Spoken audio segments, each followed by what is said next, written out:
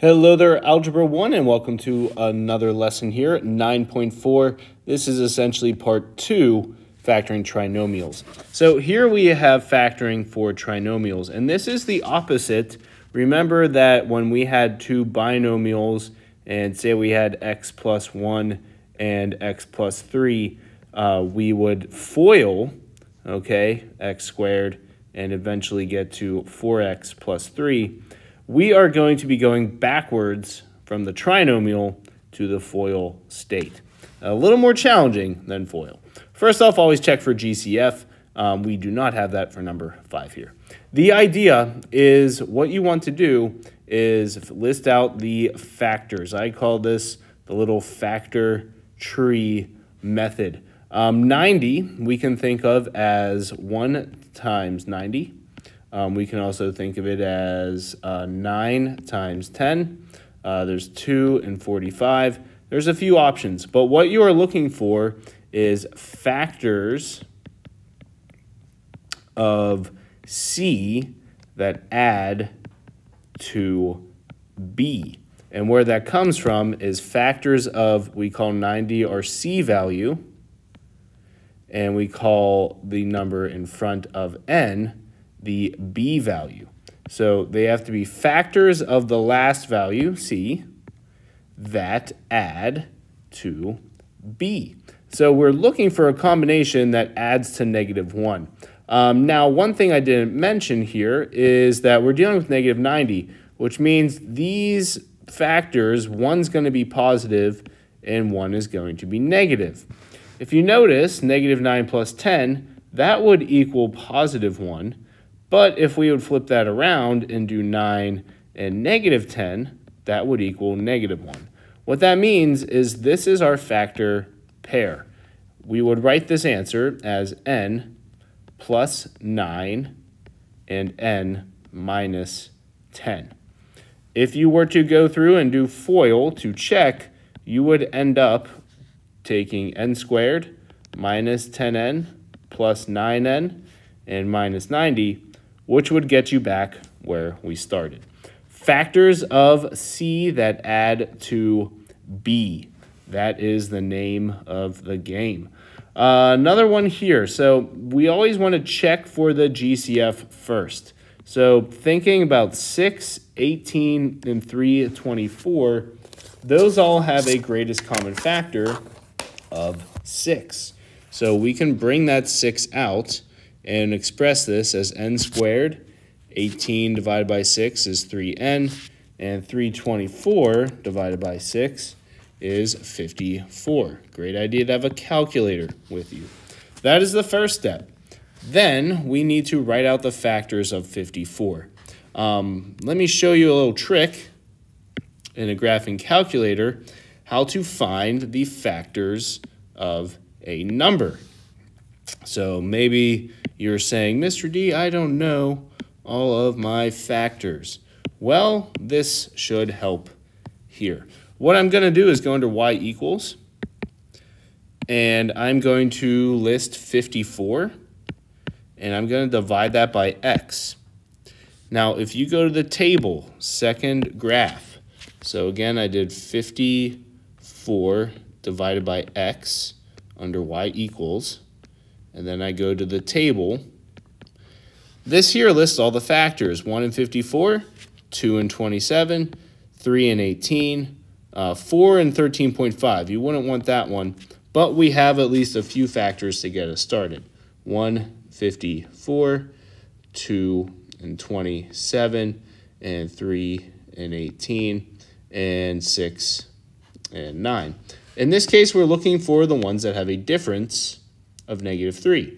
So if you think I could have -9 and +6 equal -3, then you're on the right track. So that final answer would be the 6 out front. Don't forget it. N plus 6 and n minus 9. That is your answer. Keep in mind you could actually also have n minus 9 and n plus 6. They're the same thing. Then it is important which one has the positive and which one has the negative. So a little calculator trick. for you there. Let's look at a few more. These are going to take some practice. So first step, we see 5, -10, and -240. Chances are it's a GCF. You can bring that out. 5m squared minus 2m. 240 divided by 5 is 48. And in this case, we need factors of 48. So y equals 48 divided by x. Going to go to the table and list those factors. Now, you might be a factoring pro and know several of the factors. So writing them down or just going through, it's looking like 6 and 8 have the difference of -2. This would need to be a -8, and we'd need to have a +6 to get there. M plus 6 and m minus 8. That would be it there. And let's look at a few more. Once again, bring out a 5. We're looking at n squared minus 1n minus 150 divided by 5, 30. If you know your factors of 30, that would be 6 and 5. And we needed to add to a negative, so -6, +5.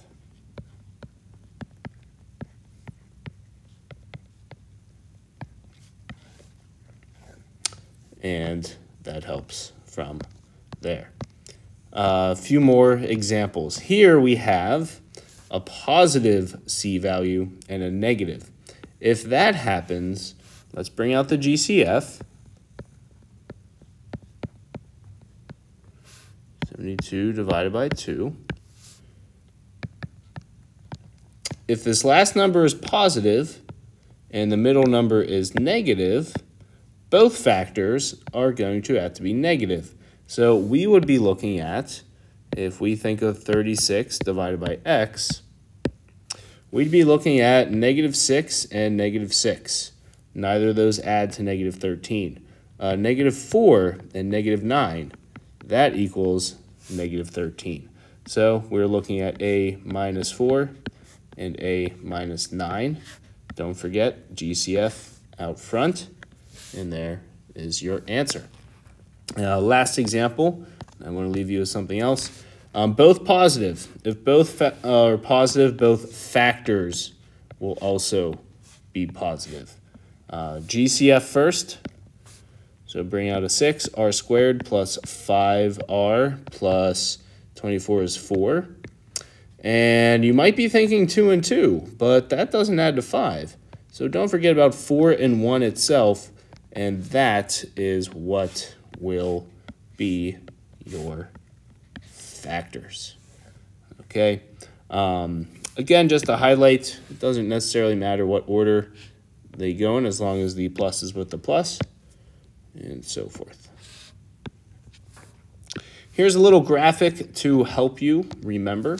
So if you are factoring a x squared plus bx plus c, both factors are going to be positive. If you're factoring ax squared minus bx plus c, both of them will be negative. And if you're factoring ax squared either plus or minus, but minus c, you're going to have one positive and one negative. Factoring is something that is very important that you master. So please try out those practice problems. Reach out for help. Search Khan Academy and other places as well for help if you need. Good stuff, guys. Try out those practice.